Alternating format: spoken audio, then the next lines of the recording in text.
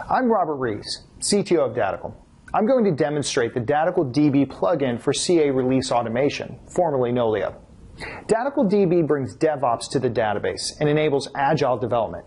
Datical DB is database neutral and uses a unique model-based approach to easily automate, manage, track, and deliver database schema changes in lockstep with your application code.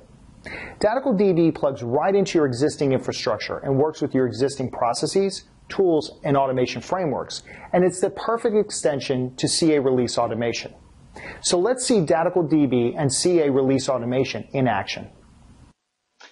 Okay, so now I'm going to show you the integration between Datical DB and CA release automation. Now we're going to assume that you have a passing familiarity with Datical DB. If not, you can look at some of the other videos that we have. But here I've got a very simple Datical DB project.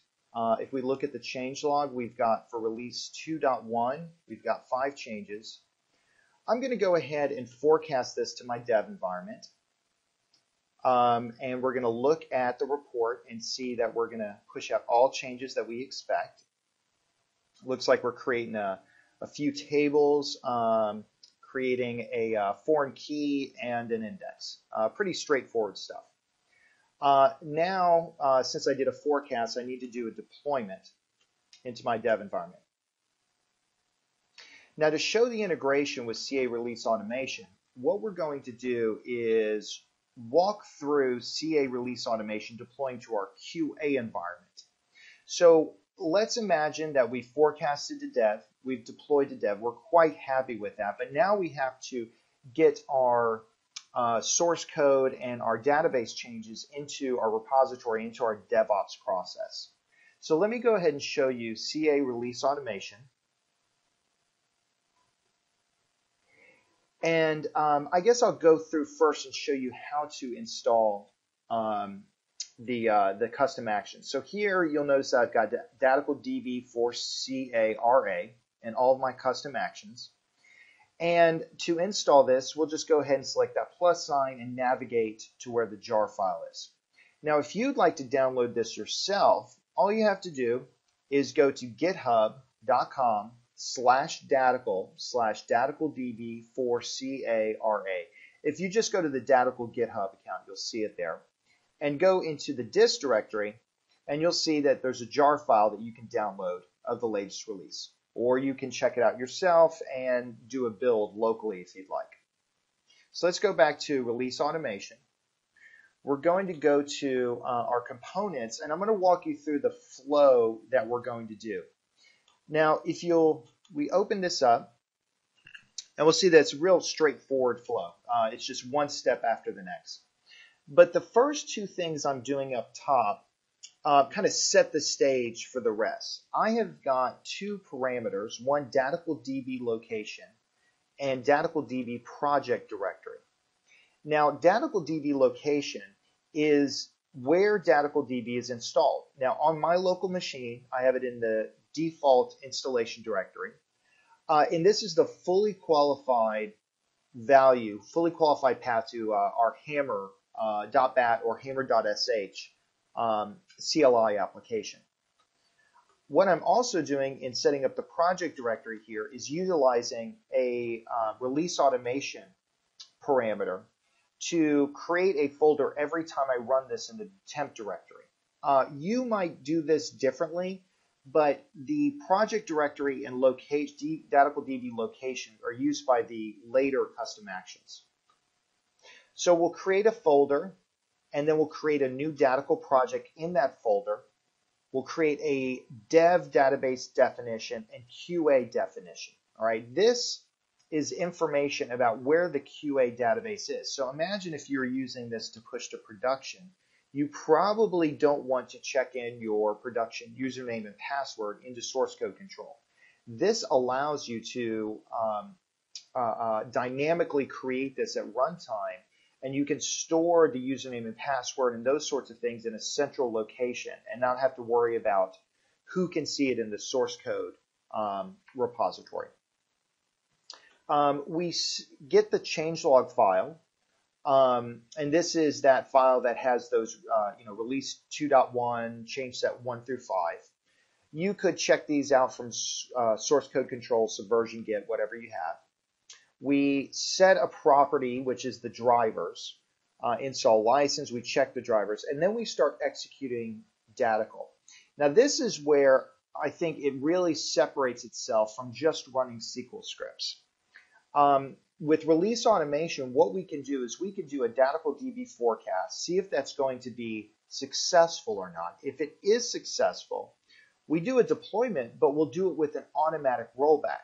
So if something happens at deploy time, it will automatically roll back to the previous state, and we don't have to worry about backing out SQL scripts, which are near impossible to do without some kind of human intervention. Datical DB can do that with CA release automation. The next thing we do is we do a couple diffs to make sure that the deployment went fine. We'll do a snapshot, and then we've got a couple of cleanup things just for fun, showing the status, the details, the history. So now let's go ahead and go to the processes here, and we're going to go ahead and deploy this. So we'll go over here to My Process, and we're going to select Publish and Run. We will then select, if I can get my mouse clicking right, there we go. Sorry. And we'll select, we're going to run it locally on my machine.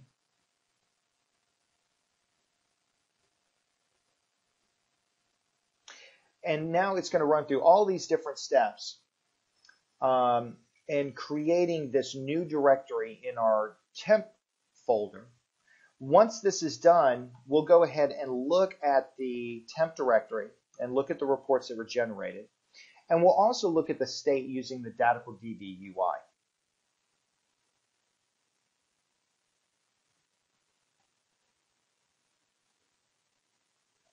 As one of my favorite things of this CA release automation is that it actually steps you through all the different steps. I like the blinky lights. Feels like there's, it's actually working for me here. I don't see a little swirly clock or an hourglass or something like that. So here with the status, it's just checking what the status is, and you can always look at that in the logs and see where it's at. You can also have, kind of complex logic. If this is not at a certain status, do whatever we need to do next. So let's go ahead and take a look at Datical DB, look at the UI, and we'll just select status. And we'll see that it's fully deployed. It has deployed to this, this instance. And let's go ahead and look at the artifacts that were left behind in our temp directory. So if we do a dir here, we'll see that we have one folder. And I'll just go ahead and open this up in the UI so we can take a peek. Let's go look at reports. And for example, let's look at the forecast report, which is just a simple HTML document. And we'll see that this is that forecast to QA. And we'll see that it's identical to the one that we did to the dev environment. We've got release 2.1. We're pushing out change set 1 through 5. Now, the cool thing about this is that with this forecast report and with the integration with CA release automation, what you can do is you can do a forecast, 3 in the afternoon, distribute that to your team members, your stakeholders, people that will be affected by the change, and you can get feedback from them. For example, you can run this by your DBAs to make certain that this falls within your corporate standards. And that's far superior to running this at 3 in the morning and praying for the best. Thank you for watching. Find us online at Datical.com or call us at 949-DATICAL. You can find us on Twitter at Datical or on Facebook. Thank you again.